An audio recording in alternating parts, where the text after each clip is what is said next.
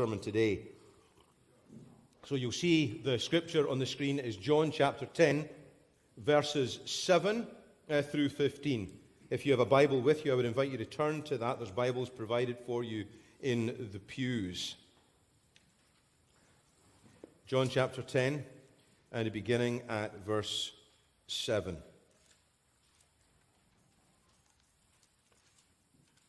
So Jesus said to them, "Truly, truly, I say to you, I am the door of the sheep. All who came before me are thieves and robbers, but the sheep did not listen to them. I am the door. If anyone enters by me, he will be saved, and will go in and out and find pasture. The thief comes only to steal and to kill and to destroy. I came that they may have life and have it abundantly. I am the good shepherd. The good shepherd lays down his life for the sheep. He who is a hired hand and not a shepherd, who does not own the sheep, sees the wolf coming and leaves the sheep and flees, and the wolf snatches them and scatters them.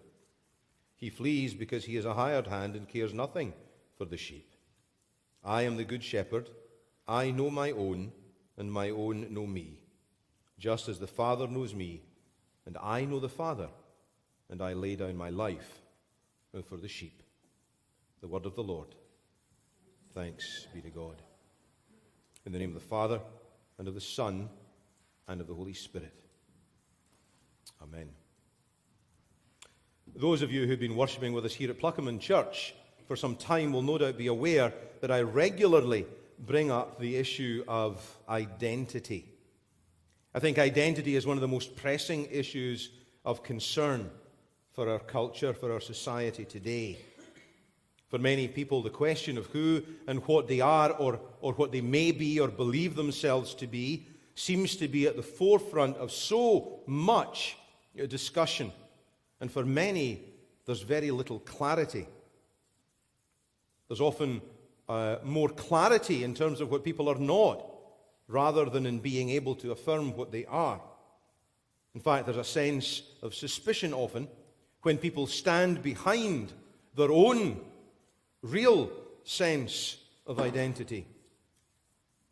People question their sexuality, their gender, their ethnicity, their privilege, their place in society, their right even to have a place in society, their right to have a voice in various fora and so on and so forth, to the extent that even the way that we perceive one another has been placed under a microscope, and how we see one another may not, in fact, be who or what the other person might be, so that the old adage, to see is to believe, is no longer true, no longer even valid, so it would seem.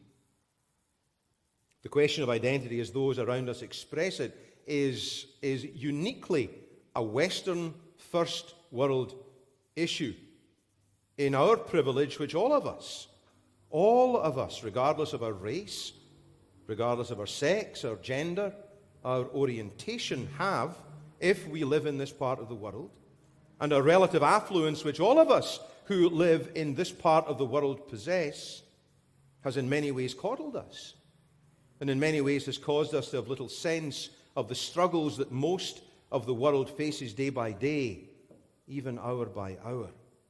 And so we create many of our own conflicts, many of our own crises, because we can't be content with who we are and the positions and privileges that we are granted in this world. Many have an innate sense that life should be harder, that it should be more challenging, that we have it too easy, that we should be doing more, and since everything is given to us and placed at our feet, we feel guilt and fear and conflict within ourselves, and we don't know exactly what to do with that. So we try to figure out what's wrong with the world, with our society, with the culture, with me, and we arrive at all sorts of ideas and quite consistently miss the point. Many of us know that something is broken, and we do all sorts of things to try and fix it, to the extent that so many get themselves all tied in knots over things that need not be complicated. because we have little else to worry about, our collective and individual neuroses, find problems where there really are none. And culturally, much has been embraced that ought not to be embraced, to the extent that we're now lost in a quagmire of confused identity and reality, so that very few are willing to say what they truly are, what they truly believe, what truth actually is. Truth has become a synonym for opinion, so that every opinion is now considered to be the truth. The truth of the individual. And every truth, in other words, every opinion, is equally valid. Even so-called truths that are blatantly contradictory are considered to be true, because contrary to the reality that was expressed by John Donne in his famous poem so long ago, each man is an island, and we are utterly alone. So much so that we will embrace a multiplicity of truths and opinions, even if they contradict our own, so that we don't feel alone anymore. And so is it any wonder that we're constantly being asked and asking the questions of identity? Who am I? What am I? Why am I here? To whom do I belong? However much or little we're influenced by this cultural search for identity, all of us, to one extent or another, have these types of questions rattling around in our heads and in our hearts. Some of you are football fans, probably most of you, and you no doubt know one of the most famous players of our day, Tom Brady. Back in 2005, he did what's now a very famous interview with 60 Minutes. They were talking about all the achievements this young man had made, the respect that he had on and off the field, the way that he included his teammates in all of his endorsements, the fact that he was married to one of the most beautiful women in the world, that he had signed a massively multi-million-dollar contract with the Patriots. They talked about all of these things. And Brady said that he had more than he had ever thought possible. But even in the face of that, he couldn't help asking himself the question, even in spite of everything, is this all that there is? Is this all that there is? It wasn't a question that expressed a desire for more stuff. He had more than enough stuff. But at the heart of the question was his true identity. I have all of this, and yet none of it satisfies me. So often what we see in the world around us today, people are identifying themselves in all sorts of ways and embracing all sorts of things and lifestyles and identities, but no one ever seems to be genuinely content. There always seems to be at the heart of so many people that same question, the same question that Tom Brady was asking. Is this all that there is? There often seems to be something lacking. There often seems in the lives of so many to be the need for something more, something else, something different, the next best thing, the greener grass, if you will, on the other side of the fence, whatever that fence may be. And then you discover that the grass is maybe not quite as green as you thought it was, or that it's much harder keeping the greener grass green than you expected it to be. I've little doubt that as much as many around us struggle with the question of identity, as much as I wrestle with the question at times of who and whose I am, many of you also are, to one degree or another, asking some type of question about your identity. I'm going to be very frank with you. I put a lot of stock in what the Bible says. And I believe that in a very real and authentic way that God speaks to us through the Bible.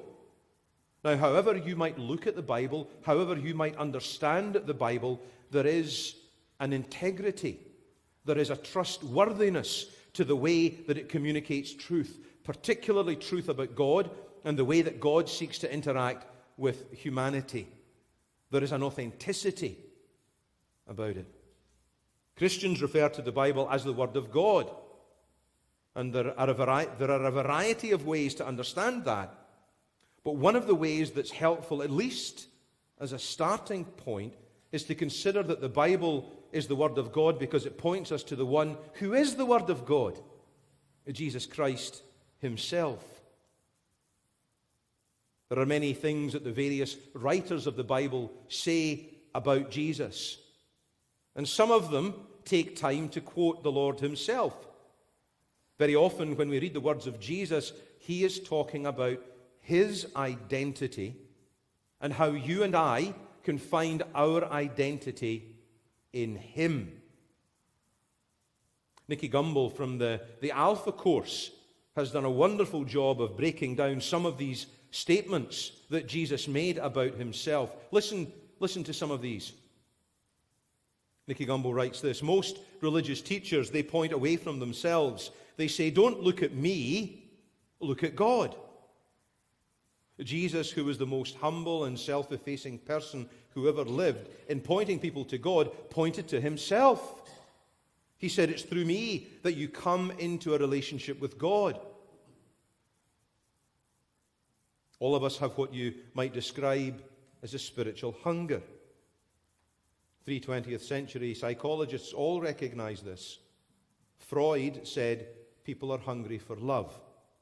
Jung said that people are hungry for security. Adler essentially said people are hungry for significance. Jesus said, I am the bread of life. In other words, if you want that spiritual hunger satisfied, come to me.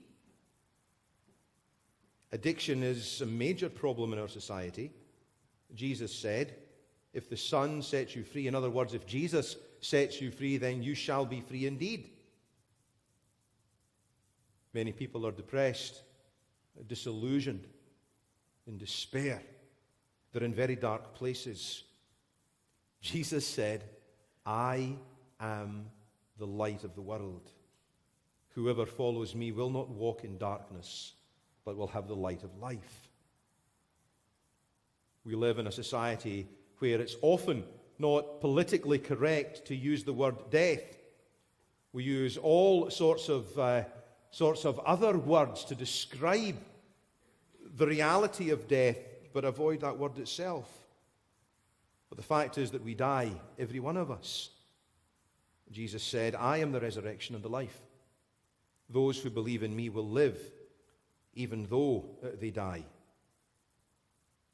I think most people recognize that materialism can in itself never satisfy. We saw that a moment ago as we referred to Tom Brady. People are looking for some kind of spiritual reality. Jesus said, I am the way. People are looking for values on which to base their lives. Jesus said, I am the truth. I think all of us want some ultimate meaning, purpose to our lives. Jesus said, I am the life. Other people said, that's the way, that's the truth, that's the life. Jesus said, I am the way, I am the truth, I am the life. He said, if you receive me, you receive God. If you welcome me, you welcome God. He said, if you've seen me, you've seen God. It ends Nicky Gumbel's quotes. We look in all sorts of places. We do all sorts of things and make all sorts of changes to our lives and sometimes to our bodies to make ourselves feel whole. But they never truly satisfy. Always we're looking for one more thing. Dear friends, I want to tell you today that one more thing is actually a person. And that person is the Lord Jesus. He said, I have come, as we read in our scripture today, that you may have life and have it abundantly. You can look in all sorts of places, you can look at all sorts of things to try to find wholeness, to try to find completion, to try to discover your identity. But you'll end up like Tom Brady asking the same question over and over and over again. Is this all that there is? There must be more to life than this. Friends, there is. There is more to life than this. And you'll find it only in the one who is the way, who is the truth, who is the life. Jesus Christ himself. In the name of the Father, and of the Son, and of the Holy Spirit.